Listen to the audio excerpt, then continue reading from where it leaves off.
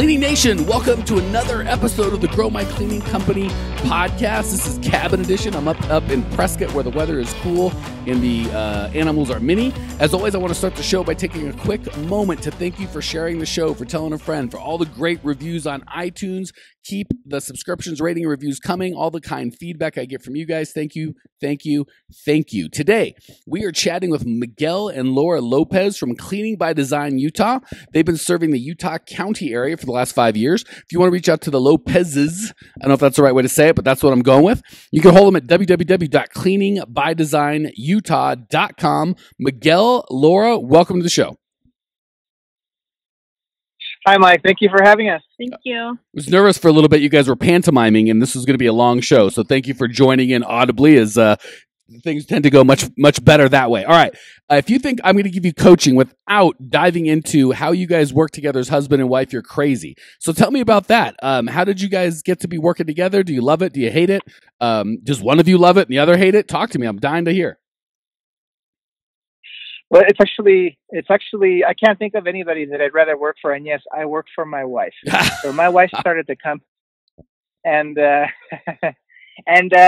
was doing, 7 days a week at work and not getting paid enough. And she said, you know what, there's a smarter way to do this.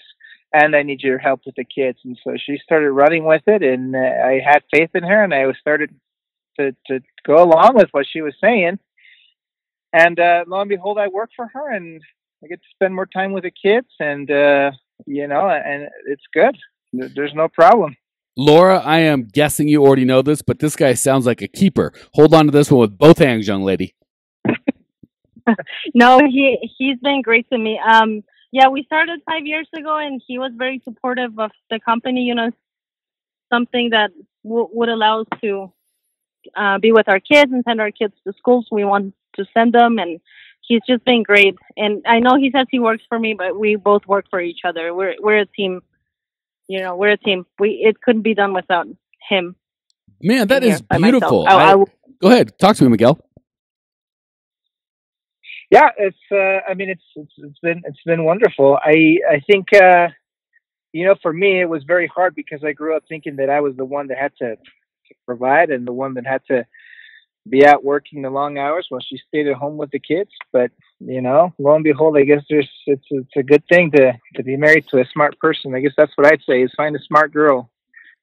Yeah, you are not kidding. My my poor bride Natalie is kind enough to go on this ridiculous coaching, podcasting, speaking, helping journey with me, and by God, you are not kidding, man. Hire someone smarter, and in my case, better looking than you, and you're off to the races. So, thank you for sharing that, because we get a lot of questions about what it's like working together, and I always tell people, man, I am so lucky. I've got the best job in the world, the best partner in the world, and my poor bride says I haven't killed him yet, and that's about the size of it. So glad to hear that you guys actually like each other and like working together. All right, enough of that. What can I do for you? I appreciate you sharing some of your experience with Cleaning Nation. What's going on in your world today that maybe I can give you some experience, some value or help with?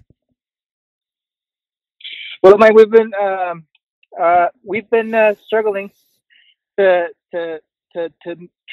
move out of doing the cleaning ourselves. Okay.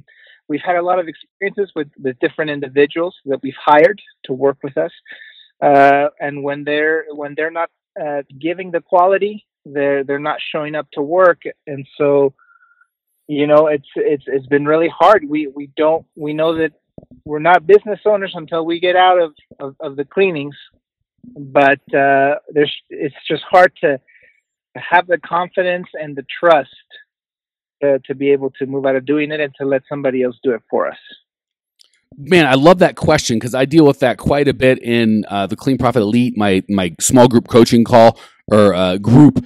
We deal with that day in, day out. So I know that Cleaning Nation, you folks out there are dealing with that and kind of struggling with that. So this is a great opportunity for us to dive in and do that. So first and foremost, the short answer is a system. We'll talk a little bit more about what that looks like, but we can't have Miguel or Laura either doing the cleaning or constantly checking on the cleaning. And it is scary, right? Because we have blood, sweat, and tears into this thing, and we've been doing it for so long and we know that we can do a good job. And even us, when we're doing it ourselves, sometimes we make mistakes and we make that transition to employees. It can be very, very scary. Is that, am I kind of picking up what you're laying down? Yeah, sure. Okay, yeah. Cool. So first and foremost, we got to have well, actually, before we even get to the system, let's talk about the background. We've got to have foundational beliefs that work. So if the foundational belief is no one can ever mess up, if we ever lose a client, it's the end of the world. We have to do everything perfect all the time, and no client can ever have a complaint. That's great, but you're never going to grow. We can't grow a large company like that. There's always going to be mistakes. There's always going to be customer complaints, and we're not cool with that. That's not what we're looking for, but we just have to have a reasonable expectation that A, we're going to make mistakes, and B, with the client, we're going to fix them. When I had my construction company, I tell our clients, we are not perfect. If we were perfect, you absolutely couldn't afford us. So be glad that we're not perfect. But we guarantee you two things. One, if you work with us long enough, we're going to screw up. Two, we will make it right. We're going to make sure we'll never leave you hanging. We'll fix it and make sure that we make it right. So once we've kind of had that mindset of there is no such thing as perfection, people are going to make mistakes. The goal is to create a system that we can duplicate the same experience over and over and over again. That's the goal, as opposed to providing mistake-free cleaning. That belief system is going to set us up in a place that we can put a system in place to have other people clean. I know that's really kind of high level and not kind of foundational thinking, but it's important. Any questions or pushback on that before we move on to what to do once we have that belief system? No, makes sense. No. Okay. So if we can start with that foundation of people are going to screw up, life's never going to be perfect, customers will get upset, and we need a system, right? Because I'd rather have 100 customers and dozens of employees and a system for fixing how mistakes work than being a tiny company where you guys have to do everything and nothing ever goes wrong. And even then, as you know, I'm sure things do go wrong.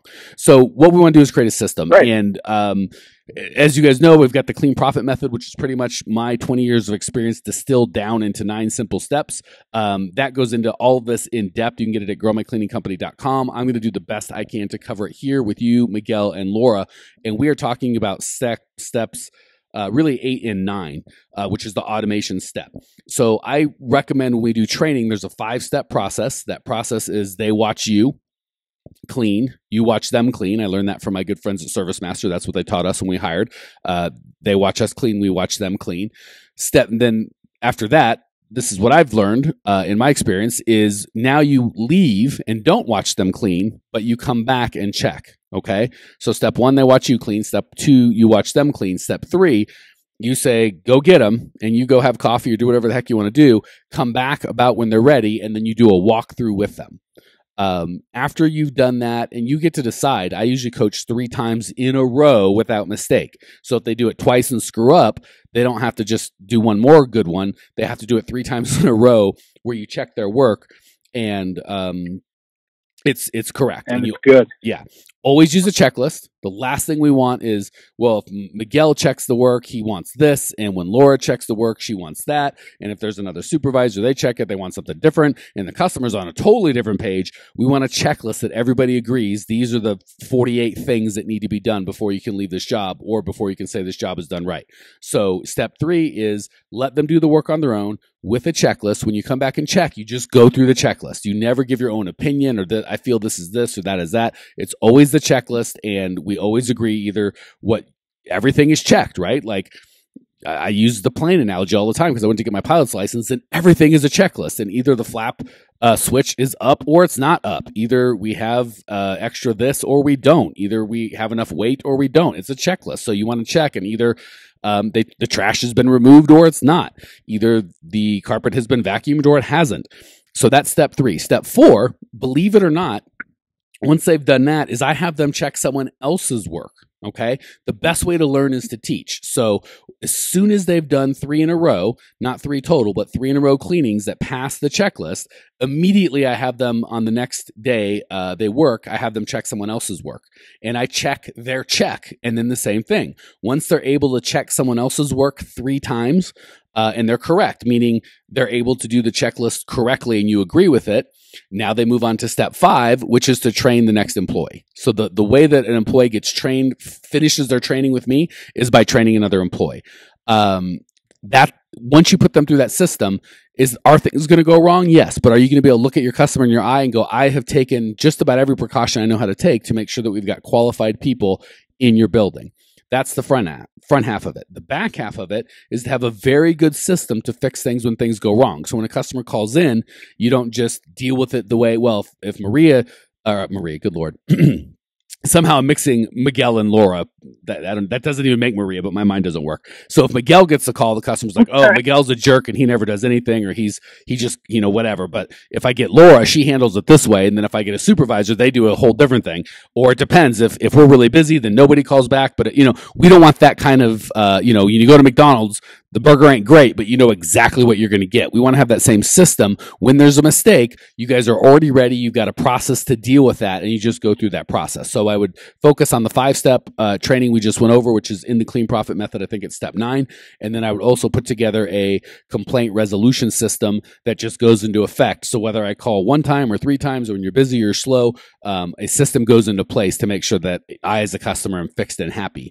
Does that give you enough tools to kind of make that and I shouldn't say tools, enough tools to get you confident to make that transition, or are you still kind of not feeling it? No. It sounds very good. My wife and I actually we've reviewed your steps before. We agreed that there needs to be a system in place. We haven't gotten to the last one where we have like a concrete resolution. It's more like so far we've only been doing it a play it by situation kind of thing. And for the most part, we try to make sure that the customer ends happy. Yeah. But there's not like a system in place where it's like, this is exactly how we take care of it. Does that make sense? Yes. And I'll tell you, the best way to get a good system is to start with a crappy system. So you might just, as soon as this podcast is over, you might just spend 20 minutes together and go, we're going to call them, and then we're going to show them the checklist, and then we're going to give them a free cleaning, and then we're going to send them an email and a bouquet of flowers. Totally just made that up right now. And then you'll do that once or twice or 3 times and go, well, that sucks. The bouquet of flowers just was offensive. It was a woman and she thought I was hitting on her, so we're not doing that anymore. And I can't give a free cleaning every time, but that's fine.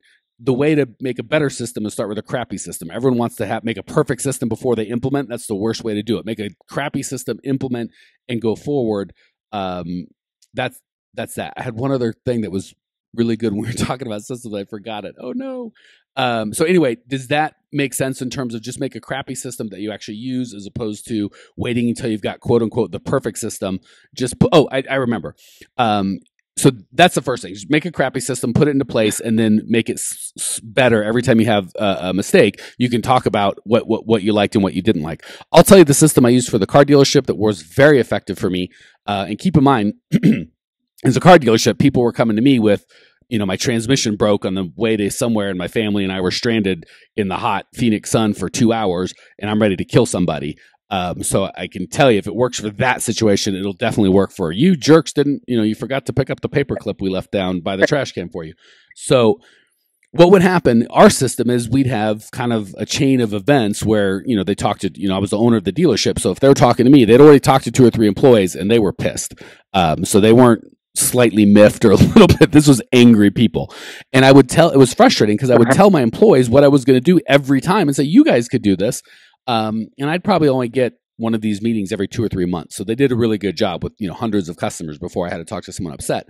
But I would start the conversation. So Miguel, if you came in and you were furious, and 9 times out of 8, honestly, it was their fault. Like, we had done everything right. They just had bad but one guy bought a warranty from us, didn't change the oil for like a year and a half, put 30,000 miles on the car with no oil change, and the engine broke, and then he was mad that our warranty that we sold him wouldn't cover it. So obviously it was like he was the crazy person. But the problem is telling them they're crazy never helps. So how I would do it is, Miguel, I understand you're upset. If I was in your situation, I would be upset. I appreciate you even taking the time to come in and talk to me, as opposed to just, stopping being a customer or asking for your money back or whatever. So thank you.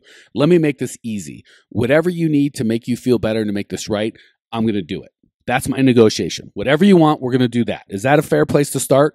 100% of the time, Miguel's going to go, oh, yeah, of course, that'd be great. Because everybody else has been busting his chops. He's expecting a fight, right? He's expecting you're going to tell him it's his fault, or his people did this, or you guys are perfect, or blah, blah, blah, blah, blah. So when you say, Miguel, when you start the conversation with whatever you need to make you happy, that's what we're going to do. Now, back it up. How do we let you down? How can we fix it? But starting with, we're going to give you whatever you want, kind of takes down their defenses. And it makes them, you'd be shocked. They're like, I want a new car and I want this and you're going to have to pay for that. As soon as I say, whatever you want, we're going to take care of you. Now, how can I make you happy? I'm not in the business of upsetting people. If I send you away upset, that doesn't help anybody. I'm not going to let you leave here until you're not just okay happy, you're extremely happy. Now, let's work backwards. You tell me what needs to happen for you to walk out of here hugging me. And you'd be shocked at how people who were before wanted this and that in the kitchen sink. Once I treated them nice and they were like, oh my gosh, this guy's, I could just take advantage of him. They didn't. They were like, well, it's really not. Then they started explaining to me how they were wrong. Well, to be fair, I didn't change the oil and, maybe a new transmission. That's not fair. And really, they just want someone to listen to them and acknowledge that they're not crazy and that they're human beings and that they were unhappy. So that's what I would encourage you to do. Start with a system. At the front end of that system should be an acknowledgement of, we are here to make you happy. If you're not happy, I'm not happy. You tell me, there's no judgment. You want me to come over there and bake you cookies to make this right, then that's what I'm going to do. You tell me what I need to do to make this right.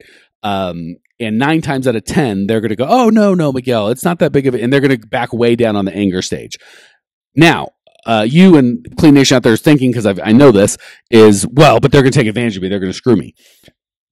First of all, that happens so much less than you would think.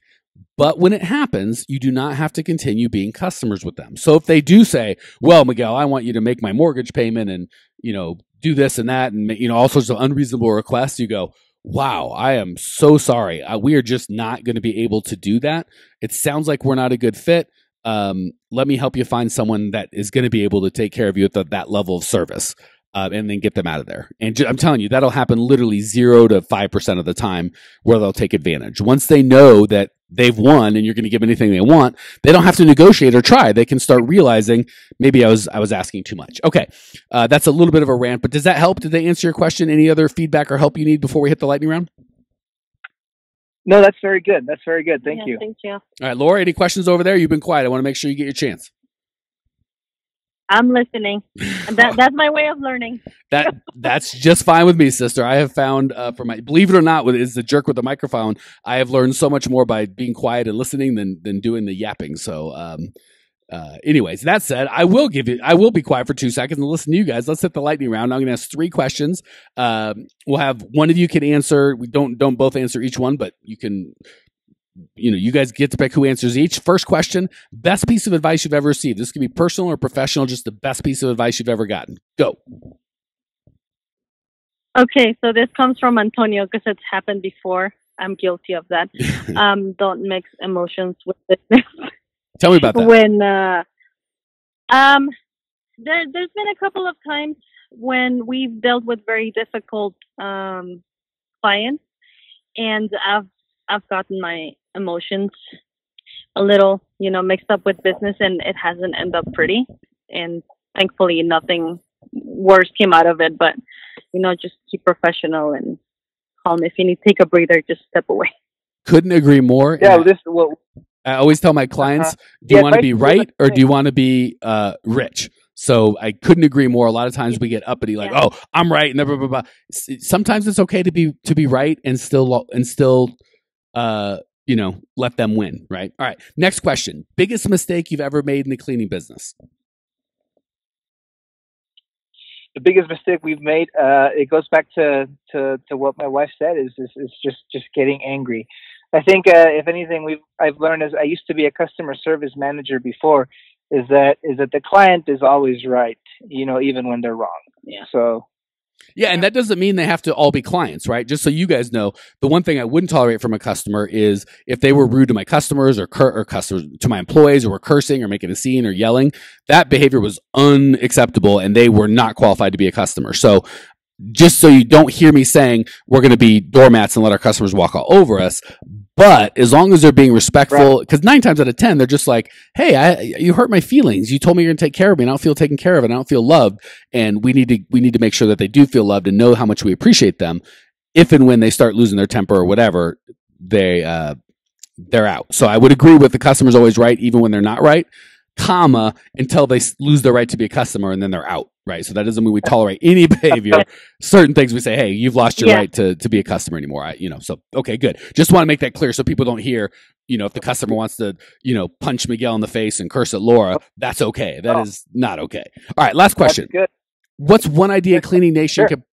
What's that, Miguel? No. Go ahead, Mike. Go. Okay. We're listening to you. Last question. One idea Cleaning Nation could put into practice right away, something very easy to implement that will improve their lives or their business even a little bit. Stop cleaning yourself. Say that again? Transition from stop cleaning yourself. Just do the transition. And we've been waiting for too long, and it should have been sooner, and just do it. It'll be okay. Laura, you are so on track with this. I couldn't agree more. And honestly, a lot of it's just mindset and just putting your head down and getting the daggum thing done. So that was wiser words have never been spoken. Just stop cleaning, get going, get her done. Miguel, Laura, thank you so much for joining us. Thank you for sharing you guys working together, your story, your history. I love your passion, your desire to grow. I appreciate you. I know that Cleaning Nation appreciates you. Cleaning Nation, if you would like to check out Miguel and Laura's show notes page, get information on the Clean Profit Method, get a ton of all of the podcasts, a ton of free cleaning. I think I just made a brand new on-demand training that costs nothing. All that good stuff is at growmycleaningcompany.com. If you are committed to growing your business and taking it to the next level, growmycleaningcompany.com. Check it out now. I will see you there. Congratulations! You are now 16% smarter. Still can't get enough cleaning goodness? Go to www.growmycleaningcompany.com for more of the good stuff. Ever want to be rich and famous? Owners of cleaning companies, as well as industry experts, can apply to be featured on the show by emailing our producer Natalie at support@growmycleaningcompany.com. Until then, don't miss out on all the latest cleaning industry lovin' at www.growmycleaningcompany.com. Check it out now.